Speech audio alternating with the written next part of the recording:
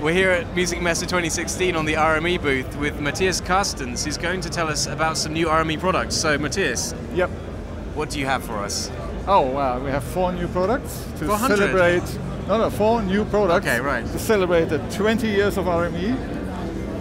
20 successful years, if I may say so. Congratulations. And, well, let's start. First one here, Fireface UFX Plus. That is a kind of update of the existing UFX. We made the analog circuitry board completely new. That has some nice improvements, partly in details like SNR and THD, but partly in usability, because, for example, the mic inputs, the microphone inputs, are now pet-free and work up to 18 dBu, and still have a gain range of more than 70 dB.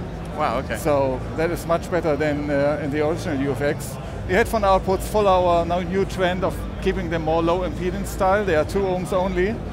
The DuoDeck functionality, that means direct USB recording with a USB stick at the front, works much better.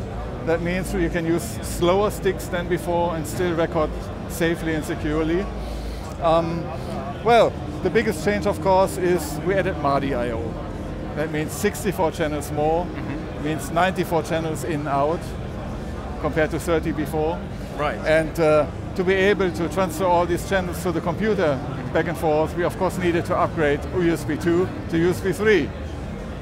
And because nobody gives a damn about Firewire anymore, we exchanged that with Thunderbolt as well. Okay, so you have all the options you need and a really nice interface. Perfect. Today. And the control software is still the Total Mix FX, is it? Yeah, it's very familiar to the old. It's just better, quicker, faster, nicer.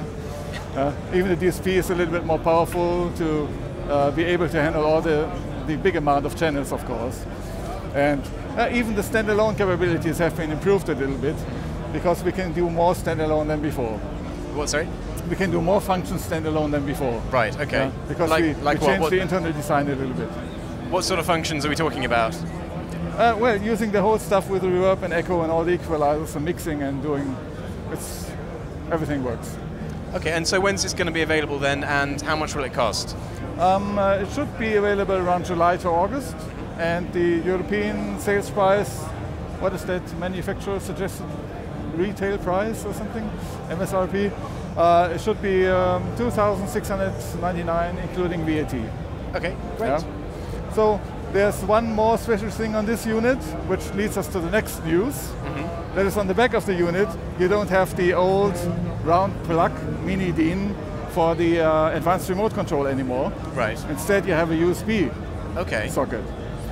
And this points to the new advanced remote control USB. Okay, the ARC USB then. Yeah. So the advanced remote control USB, you see it has more buttons than the old one. 15 freely assignable programmable buttons. These are illuminated, so you clearly see what you do. With the encoder wheel, and it's just USB. And the point with this one is it's USB 1.1 class compliant. Right. That means you plug it to Mac, you plug it to Windows, and it just works. It immediately communicates with Total Mix FX, and it doesn't need a driver. Right. With bus powered, of course, and because of USB 1.1, you can use very long cables, so it's not a problem at all. And then you connect it to this unit for standalone operation, but you connect it directly to the computer for all the rest. So that is much better than the old one that you always had to connect here and had a fixed 5-meter cable with it. Right, okay. So even with foot switches on here. So for people who aren't familiar with the previous ARC, can you tell us just a bit more about the implementation then? What's it actually controlling? What do the snap buttons do? Yeah, this is some kind of default actions that you have on here. Like you pull up the different mixing snapshots, 1 to 8. You have the external input. If you want to listen to that, you have mono, and you can adjust the volume from the phones or the main. You can switch to talkback mode to speakers B and dim. That is the default set, but we have 17 different commands with a total of 42, because they separate each other, 42 commands that you can put on every of these buttons. And we also ship this one with sticky labels with all these commands on, so you just put them on here over the default one and you can see the correct one. Perfect. Yeah. And is it just this unit that it works with, or it just works now with the UFX Plus? Okay, it doesn't work with the older units. No. Okay, right. Yeah. And how much does this cost then? 169. Okay, euros. Including VAT, yeah. Okay, great. And available when? Same, July, August. Okay. Together with the unit. Cool. Thanks. Okay.